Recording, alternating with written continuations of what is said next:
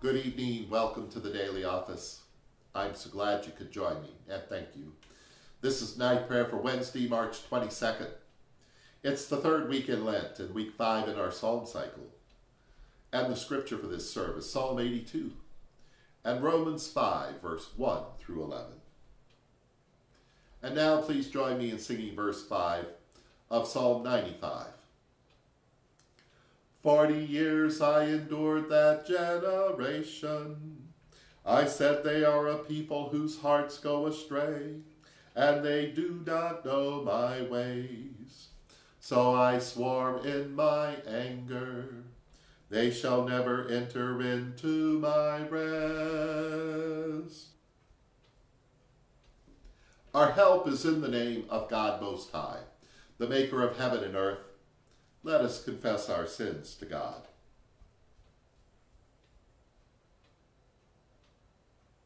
O merciful God, we have sinned through our own fault, in our thoughts and words and deeds, and in what we have failed to do. We have not loved you with our whole hearts. We've not loved our neighbor as ourselves. We beseech you, overlook our faults, cast our sins behind your back, that we may serve you and praise you all the days of our lives. Amen. And may Almighty and merciful God grant us forgiveness of all our sins and the grace and the comfort of the Holy Spirit. Amen.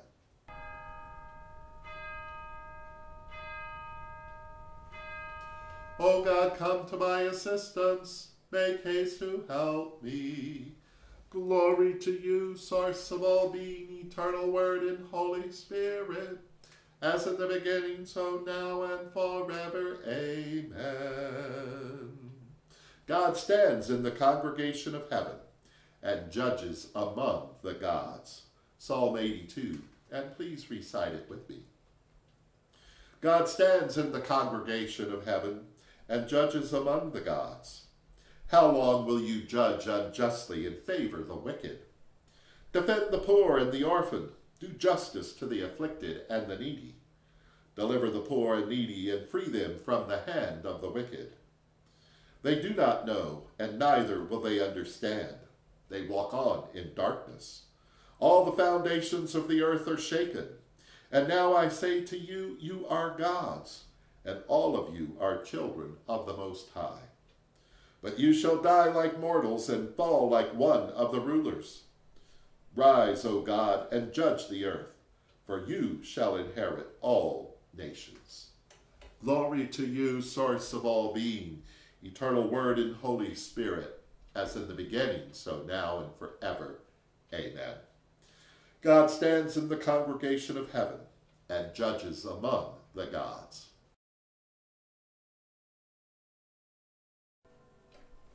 A reading from Paul's letter to the Romans, chapter 5, beginning at verse 1. Therefore, since we are justified by faith, we have peace with God through our Lord Jesus Christ, through whom we have obtained access to this grace in which we stand. And we boast in our hope of sharing the glory of God. And not only that, but we also boast in our sufferings, knowing that suffering produces endurance, and endurance produces character, and character produces hope. And hope does not disappoint us, because God's love has been poured into our hearts through the Holy Spirit that has been given us. For while we were still weak, at the right time, Christ died for the ungodly. Indeed, rarely will anyone die for a righteous person, though perhaps for a good person someone might actually dare to die. But God proves his love for us in that while we were still sinners, Christ died for us. Much more surely then, now that we have been justified by his blood, will we be saved through him from the wrath of God. For if while we were enemies, we were reconciled to God through the death of his Son, much more surely, having been reconciled, will we be saved by his life. But more than that, we even boast in God through our Lord Jesus Christ, through whom we have now received reconciliation. Hear ends the lesson.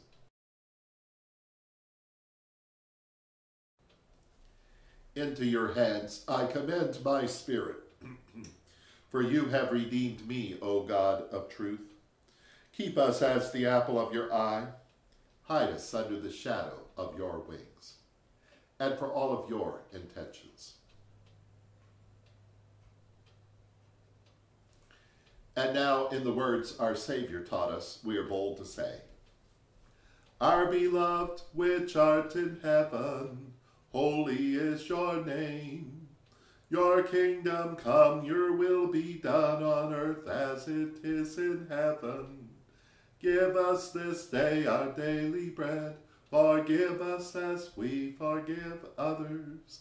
Lead us not into temptation, but deliver us from evil.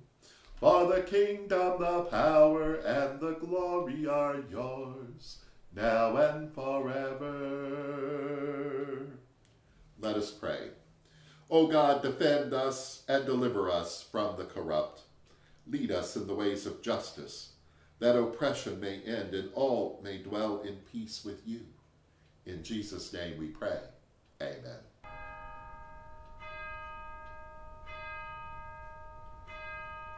Bless Jesus, my soul, and may the grace of our Lord Jesus Christ and the love of God and the fellowship of the Holy Spirit be with us all now and forever. Amen.